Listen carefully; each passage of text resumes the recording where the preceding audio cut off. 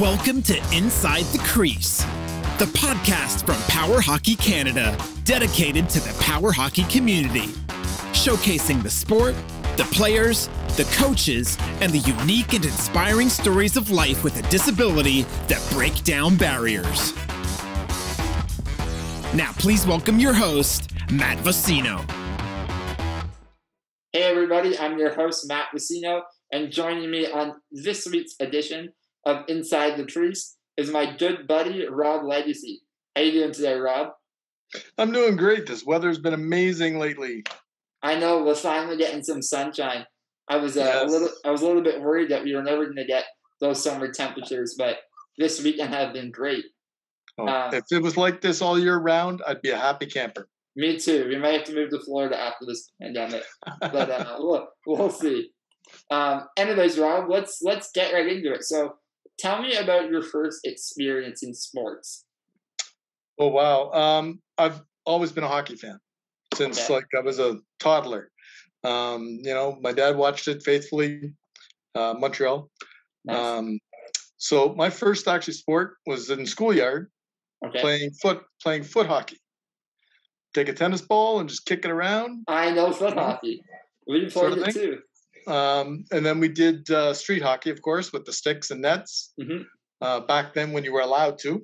Yeah, seriously. And in the neighborhood, we even organized where each street had their own team, and we would play against other streets. That's cool.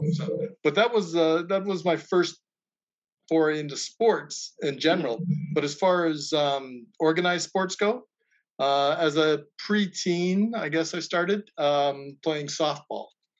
That was my first, real team sport, organized team sport. Awesome.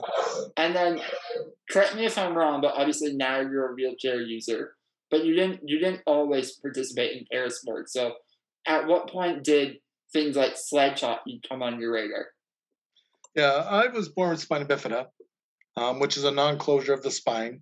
Mm-hmm. So I was very fortunate. Mine was very low, and I used 2 lower limb braces to walk. So I could actually walk until about 10 years ago. So as far as the sports go, it's weird because I always played quote unquote regular sports. Yeah. Like I said, I played softball. I 10-pin bowled. I've skied both cross country and I even tried downhill. Nice. I loved downhill because the boots were strong enough that I didn't have to wear my braces. Oh, really? It's the only thing in my life that I could do other than just walk around the house a bit. Yeah. Without my braces. So That's I love really that. interesting. That's interesting. Just wasn't very good at it because I didn't have that ability to go side to side. Yeah. But it was fun nonetheless. But as far as the para sports go, it's funny because in high school I was sent out to basketball. Okay. And it was just a little pickup thing. And we played some basketball. But right afterwards was the Toronto Spitfires, the big club. Yeah. And I was one, I didn't want to be labeled. Mm-hmm. I had an obvious walk. I walked sort of like a penguin. And that's so it was there. People saw it, people knew it. Mm-hmm. And that. But I didn't want the label of being disabled because disabled had such a negative connotation, especially back when I was born, which was mid 60s. Sure. And so I grew up in the 70s as a kid. Yeah. And that. So yeah, it was so negative back then. So I actually put it aside. Mm-hmm. And I was out one day and this guy approached me. Mm-hmm. He said, "Dude, man, mind if I ask you, is your condition permanent?" I said, "Yeah, I was born with spina bifida. Mm-hmm. I've never had a problem talking about my disability." Mm-hmm. And he said, "Well, we play this sport, disabled sport. Okay. And disabled this, disabled that. Come out, disabled, disabled."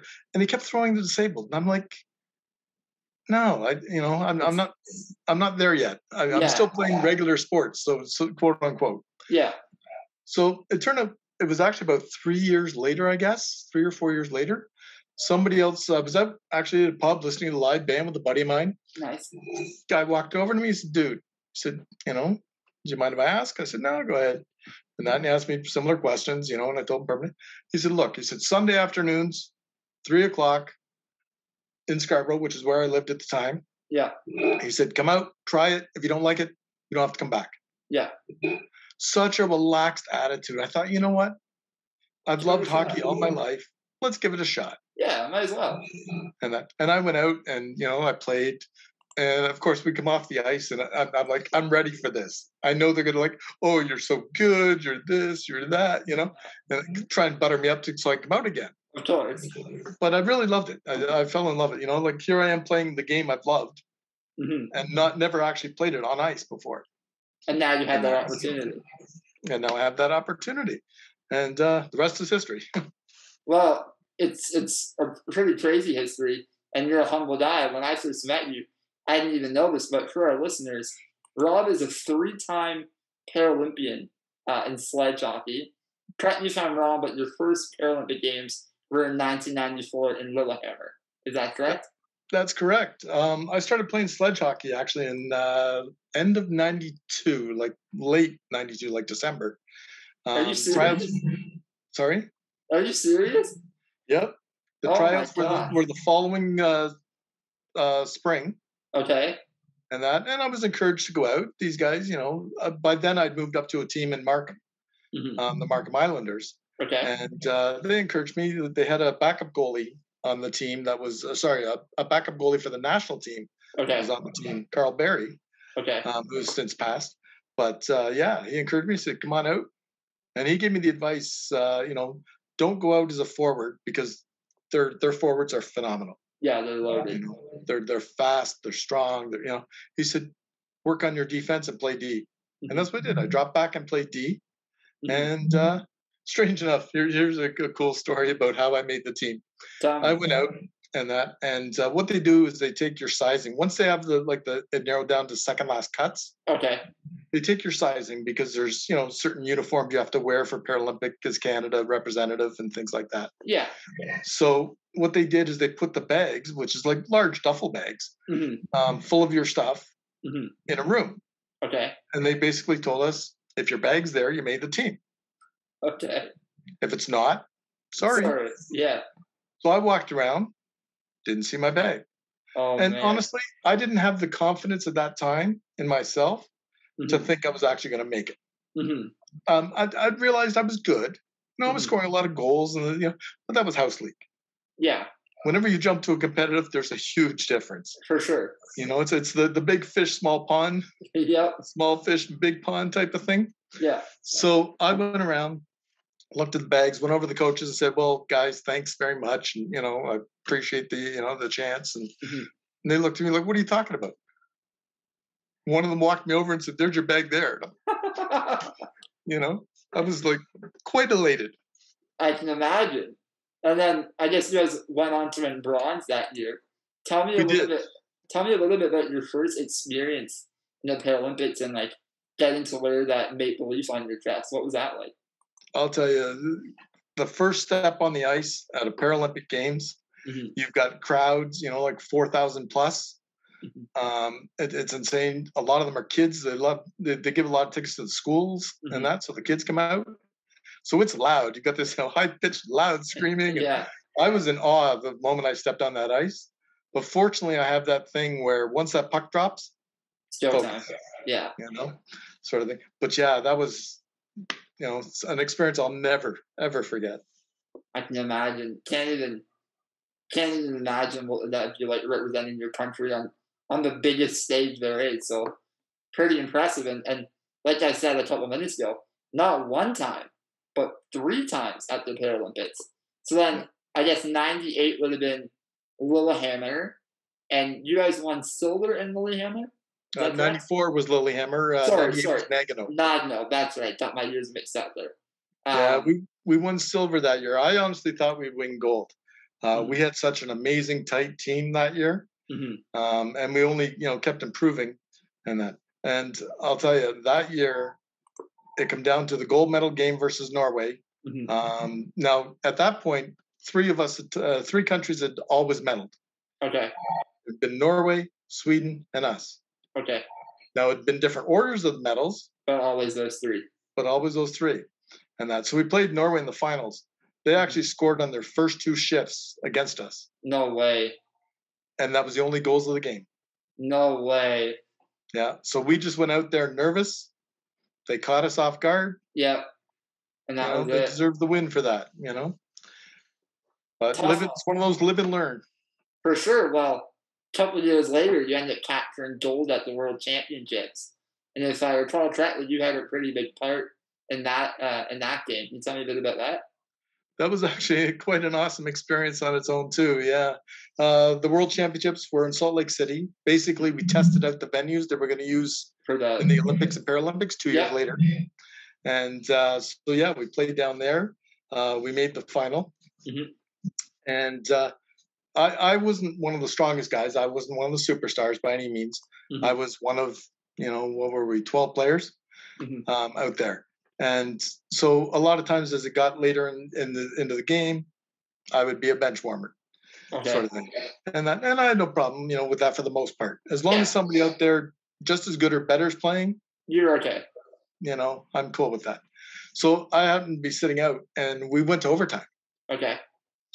And I guess we went about 3-ish minutes into overtime. Mm-hmm. And all of a sudden, I actually had my helmet up, sitting there, but I was close to the door. Yeah. Going out. And somebody, I guess, had come off, and the assistant coach tapped me on the head. Go. So down with the helmet, out I went. Yeah. The puck was in our end. Somebody, I don't even know if it was our guy or their guy, had sent it around the boards to the defenseman who was right behind me. Like I was coming in behind him. Yeah. He didn't even see me coming because I was coming out that high door. Yeah. Swooped around, knocked the puck away. And it was one of those moments where you have that split second where you think, well, I'm a defenseman. I'm not supposed to go for that puck, but at the same time, it's a break, Exactly. But fortunately, a teammate of mine, Sean Matheson, he used metal sticks. Okay. And he had a distinct, when sledge hockey used 2 sticks. Yes. To propel like a ski motion. Yeah. And I could hear the ting, ting, ting as he went by. And I'll tell you, I followed him, but I followed him at like such a pace where it seemed like it was slow motion. I can imagine. And I saw their goalie come out. He went around him, put it in the end. And I'll tell you, my arms were in the air before he even shot that puck. I knew it was in. You knew it. What was just that? To be a part of that. But the most special part, I'll tell you, and Carl Berry, the one that brought me out originally, told me this. He says, there is nothing more special when you're like a diehard Canadian than hearing your national anthem played at something like that. I'm sure. And I'll tell you, not ashamed. It brought tears to my eyes. I can imagine. Special moment. I'm getting chills just thinking about that. I'm watering up too. That's crazy. My camera's not very good. just to be on the ice and you had a front row seat to that. That's wild. And then I guess I'm sure you had some crazy partying after that one. Like you said, that would have been 2000. Incredible moment. Yeah. And then 2002 Salt Lake City Paralympics. Yeah. Was that this is just my own interest, but was that uniquely special because it was on North American soil? And I assume that there was probably more Canadians that came out to that? Not just more Canadians, but family members. Of course. There have been some family members that did some of the traveling for some of the other guys, but mine never did. Okay. But in Salt Lake City, I had all but my sister there for that. And it was awesome knowing that they're in the stands cheering for you, and get off the ice and you can go see them later. And, knowing that you can sit there and talk to them. It's not like coming back and bringing stories back to them now. It's fresh. Exactly. And they had to experience. Yeah, they had to experience it too with you. I'm sure that's got to be a highlight for your family, I feel like, at that point. Absolutely. So then 2002, obviously your last Paralympic Games. Did you step away from the game after that, or sort of how did your sledge hockey career progress from there? It was honestly a mix of things. There was a change of coaching staff. Okay. I was getting older. My first games, I was 27. Okay. Which is pretty late for a lot of athletes to start playing a game. I'd say so. So we're talking 8 years later, 9 years later. So now I'm mid-30s. You're slowing down. And you've got guys like, and some people out there will probably know these names, Billy Bridges, Brad Bowden, coming on the ice at 15 years old. And I'm, over twice their age, and I got to chase them around the ice. No, you're right. And like those are the guys I would have grown up watching in like Torino and then Vancouver and so forth. So it makes sense at some point, I guess. The clock's no longer on your side, right? Yeah. So at that point, I guess it sounds like your sledge career was winding down. Did you not then participate in any para sports for a while, or were you still staying active? Because of the back issues and stuff like that, I actually took a few years off, not even considering. I'll tell you, I was dying to play. I can imagine. I missed it a lot. For sure. But at the same time, you have to come to terms with reality, sort of thing. But I started thinking about other sports once I learned what was going on with my back and what was happening and what I could do, what I couldn't do. Mm-hmm. And I looked at something. The big one I was looking at was curling. Okay. But I really couldn't find an accessible place in Toronto. Mm-hmm. They told me I forget where I had to go, but I had to go like Peel or Durham or something. Yeah, I think Mississauga has a league. And that, so for me, especially living in Scarborough at the time, it was just too crazy. I couldn't do it. So I'd actually stopped for a number of years. I did a lot of talks. Okay. Over the years at schools and even a couple of businesses about my experiences and how to get where you want to be in life. Mm-hmm. And having goals and having desire and passion and things like that. And which actually brought me to the Power Wheelchair League. Yes. So that's where I was going to go next. Like, how did you first get introduced to power hockey and power wheelchair hockey, and what was that like, your first experience with the game? I'm going to be brutally honest here. Okay. Because honestly, I think it's important. Mm-hmm. Even people with disabilities can have preconceived notions. 100%. And I did, shamefully, but I did. It's actually funny. I did a speech at, I'm going to say the name wrong, but I think it was Sunnyview School. Yeah. And it turned out to be the whole school in the gym and that. And a young lad at the time come up and presented me with a gift on behalf of the whole school. Mm-hmm. The young lad happened to be Mike Iacovone. Okay. Small world. So, yeah. So, we went on our merry way and separated and stuff. And it was actually years later, we reconnected. Mm-hmm. He found me, I guess, on Facebook and said, hey, you won't remember me, but, and he told me the story. And oh, yeah, okay, cool. And then we became friends. And he's the one actually introduced me, along with Severio Romano, into the power hockey. My whole attitude changed when I saw the game played. Mm-hmm. There was guys like yourself. There was Matt Coburn. Mm-hmm. A number of the goalies were amazing too. Mm-hmm. And when I watched the game, I'm sitting there going, I really love this because everybody has a role, and everybody's comfortable in that role. Exactly. In sledge hockey or even in general hockey, the goal scorers are glorified. Of course. And yes, they're important in power hockey too. Mm-hmm. But I'll tell you, no more than, yourself or anybody else out there. It's true. I was going to say, I think you can build up this, but I think one thing that's unique about power hockey in comparing to other para sports, and like you said, even traditional sports, is it's such an inclusive game where it doesn't matter your ability or your lack of ability.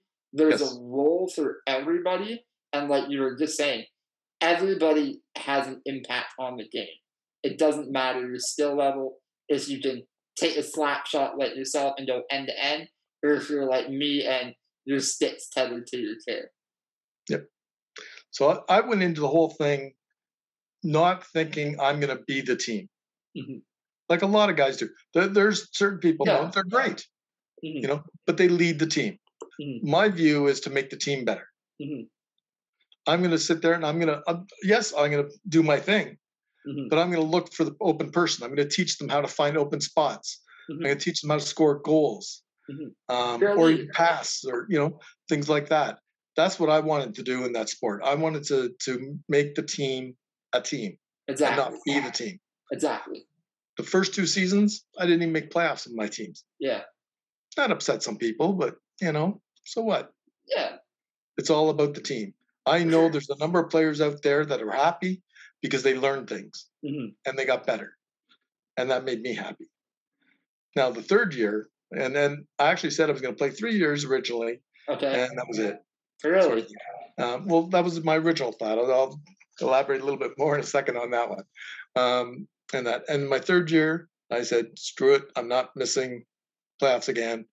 And there was a lot of talk about, well, he's not that great, because I'm not scoring 60 goals or 80 goals or 90, that sort of thing.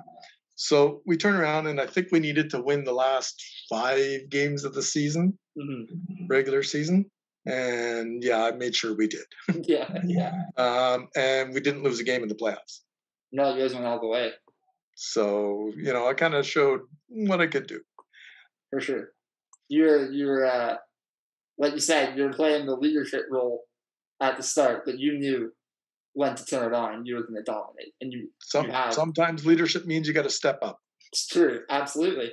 You have to be there in the big moments, right? That's the most important thing. Yeah. Just tying power hockey a little bit back to sledge. Do you think there's any similarities and unique things that both make their sport similar and unique and different? There's a lot that makes it different, and it's fortunate and unfortunate in some cases. In sledge, you need more ability. For sure. Okay, you're sitting on top of 2 skate blades. Yeah. So you're 4 inches off the ground, and you've got like skate blades, and some people have them like an inch or 2 apart. Okay, so you need a lot of balance in that core. Yeah, core strength is crazy. Okay, and then like I said earlier, you have 2 sticks that you have to use like a ski motion. So you have to really have some upper body and that ability. Now, there are sledges out there for the recreational leagues and stuff like that actually have pushers. Okay. So you can get away with, if somebody can hold the sticks, then they're fine. Then they can play, as long as you got somebody pushing them around. Of course. And that's okay, for those people. I've seen people absolutely love doing that.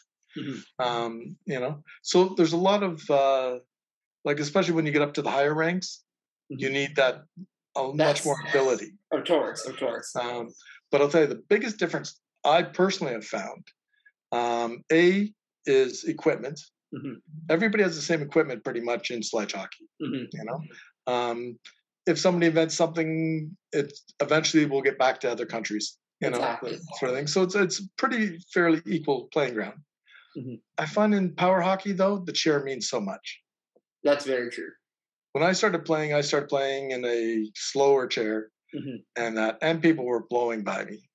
So it didn't matter how good you are. If they have speed. If you got 3 people coming at you, they're getting to you before you get to the center line.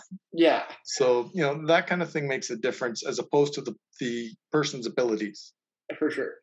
And the other second part, which has been my Achilles heel, is feeling of the puck. Interesting. I would never have thought about that. In sledge, you've got an actual hockey puck. Yeah. So it's weighted. So you can feel it on your stick. I feel it on the stick. We use a wiffle ball. Yeah, you don't feel it. In power, I can't. Yeah. I don't. There's a few times where I'm going along, I thought I had a thought. I go to shoot, and it's like, yeah. You know what? I don't even have upper body really, and even me, I notice it too. You don't feel it on your blade because it's so light. So I get caught looking down a lot. Yeah. Which has caused some accidents. Of course. Sorry, people. Building off that, do you miss the physicality of sledge? Now, yes. I know myself. I never played sledge, but just from watching hockey, I love the contact. And we do have some in power hockey, but it's more. It's not legal. Exactly, and it's more accidental, right? Yes. So what's your take on that? Do you wish the sport was a little bit more physical? And I think the answer is yes, that you do miss. Absolutely. Absolutely. When you're playing, it's closer to hockey. Of course. and what you're used to seeing, especially the Canadian style. Mm-hmm. The Canadian style is a contact style. Yes. And we had that so much out there, and I loved it. One of my favorite pictures I have, and I'll show it to you one day, is myself and our captain Todd Nicholson on the national team, and we actually closed in on a Swedish guy who tried to cut the defense. Oh no! And so you see Todd and I like this, and all you see is a little piece of a yellow sweater in between us. You turned them. So so moments like that, yes, I miss it so much. Switching gears a little bit here, Rob. So obviously, three-time Paralympian, tons of accolades and accomplishments. Obviously, you're wearing the national jersey numerous times, but I guess 2 years ago now, you had the opportunity to represent Canada in power hockey on the international stage, traveling to Australia. Can you tell me what that experience was like, and how did it feel to have that Maple Leaf crest back on your chest? Well, let me start with the fact that Australia has always been on my bucket list. Me too. And to get to go there was phenomenal on its own. To get to go there to represent Canada made it so much extra special. Anytime I can put a jersey on my back that says, shows the Maple Leaf, it's such pride. You go out there and you play hard. You want to do well for the sport, for the team, for the country. And that experience was amazing. It was tough because they play such a different game than we do. Very true. But at the same time, it's one of those learning curves. Once we got the hang of things, and a number of the players had also played in Italy before. I didn't, but so they had already had a taste of it. It was interesting, but amazing at the same time. I'm sure, just like you said, getting to go to a country that you wanted to visit and then representing Canada again. Do you think there's a possibility in the future that power hockey will become a Paralympic sport? And is that something you hope happens? I certainly hope it happens. It's a very unique and amazing sport. And we have to get that money to get that equipment, to use it, to learn, so it's a process. It really is a process. So true. I mean, at least you're on the right track, I think, with some tournaments and competitions and starting to grow and get more players. So we'll see what happens in the future, obviously, right? Fingers crossed. Exactly. I think that's the dream for everybody. Switching gears a tad a little bit, we kind of touched upon this earlier when we talked about inclusivity and you said even your own perceptions. But I think one thing that's really unique about sport is it has the power to bring people together, and it also has the power to change people's deep-seated perceptions. So how do you think parasports and power hockey can help change people's and society's perspectives of those that have mobility issues or disabilities or what have you? People in general society, I just find they don't see us out there as much. Now, it's become better in the past 10, 20 years as things become more accessible. But there's still not a lot out there that's accessible. So the general public doesn't see a lot of people with disabilities. And if they do, they don't see them doing much. For sure. Other than going down the street or something, or looking at a step that they can't, go over to get into a store. Yeah. Things like that. So their connotation is poor them, or they can't do that, or things like that, instead of thinking about what they can do. And that's why sport is so important. Because yes, it's adapted for us, but yes, we are the ones that are doing it. We are the ones that have the knowledge. We're the ones that have the physical ability, So to show people our abilities, our mind, bodies, and soul is so important, because that's the way people should be looking at us first. What a bright, intelligent young man I'm talking to right now. Thank you. Not a guy that's sitting in a wheelchair, poor him. Of course. That's the way it should be, and that's what I see sport doing for people. And I'll tell you, when I go out and did those speeches and that with schools and things like that, the awe that they were in, you could tell they were shocked, like, wow, you did that, Yeah. And that knowledge, but knowledge brings power. Very true. I think I think we'll end that question right on that note. You're absolutely right. My final question for you, a bit of a lighter note, but I know you like food and I know you like to cook and bake. So what's your favorite go-to eats these days? What are you enjoying? It's actually funny. I just made this the other day. My number one thing, my mom left a cookbook. She passed, a year and a half ago. But she left a cookbook, and I've been going through making a number of the different things in there in a tribute to her. And this past week, I actually made one of my all-time favorite things. I'm a meat and potatoes guy. Ooh, I made a shepherd's pie. Delicious. Delicious. Yeah. I might have to get you to send me some of that sometime. Because, like you, I'll make a special dish for you once COVID's over and I can actually go and socialize again. You can come by. We'll have some beers and hang out. Before I let you go here, Rob, here at Inside The Crease, we like to do this little rapid-fire segment called the 6-shot shootout. Now it's time for the 6-shot shootout. It's 6 rapid-fire questions coming at you, so get ready. So I'm going to hit you with 6 questions, and it's like this or that, or red or blue, or vanilla or chocolate. So you say it, and you choose one or the other. Okay. You ready? Sure. Rock or rap music? Oh, rock, 100%. Me too. Pizza or burger, and what's your favorite topping? Ooh. I've steered away from pizza now, so I'd have to say burger. Okay. And for me, it's cheese and bacon. Doesn't have to be anything else, but there can be ketchup and onion and relish. But cheese and bacon, I'm happy. Me too. I like the way you think. A beach or a city vacation? And do you have any bucket list destinations? Oh, wow. I know it's supposed to be rapid fire, but this one's a tough one. I steer away from beach just because a lot of it's not accessible. Very true. Although I'm more of a get and meet the people, not be in the city so much. Yeah, that's it. But I'd have to go with city. Would you rather be rich or famous? Honestly, I don't need either. I agree. I don't need either either. I need to be comfortable. Yeah, so true. I like the way you think. You're comfortable, you're happy, and you don't have to deal with all the headaches that come with being rich and famous. Yeah. I know you've been taking some pictures and doing a lot of photography recently. So would you rather a digital camera or a film camera? I loved my film camera back in the day. Okay. But digital allows me to go out and take 1,000 photos to get 5 good ones. So true. You don't have to worry about the film. Film, I'd have to pay $1,000 to get 5 good ones. So I'd have to go digital.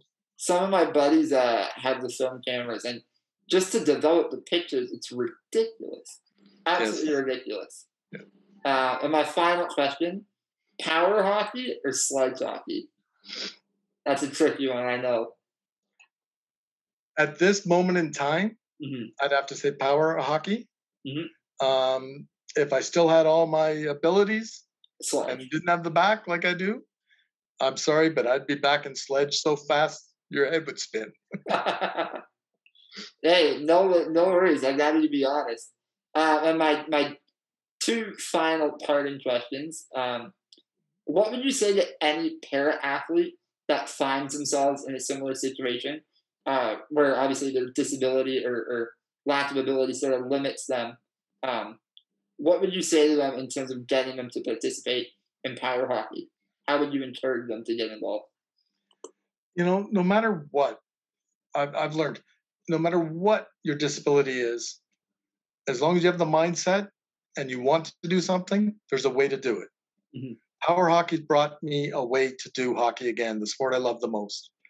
And that. So if you want something bad enough, you can do it.